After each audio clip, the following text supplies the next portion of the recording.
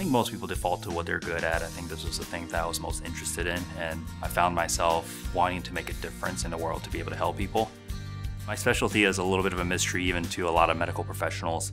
It's all about bone, joint, soft tissue, and also pathological injuries to try to get people more functional. I don't necessarily focus on fixing a broken bone. I focus on how do I improve your quality of life, how do I improve your function. And I tell most of my patients, unless you're a 29-year-old athlete that came in here and you just had a torn ligament, there's probably more than one thing that's contributing to your pain. I'm not here to treat just one thing. I want to see you as a person, you as a whole, and treat the entirety of you. So the most rewarding thing is to be able to see all of that come to fruition at the end. I'm Dr. Thomas Hsu, and I'm living the Piedmont Promise.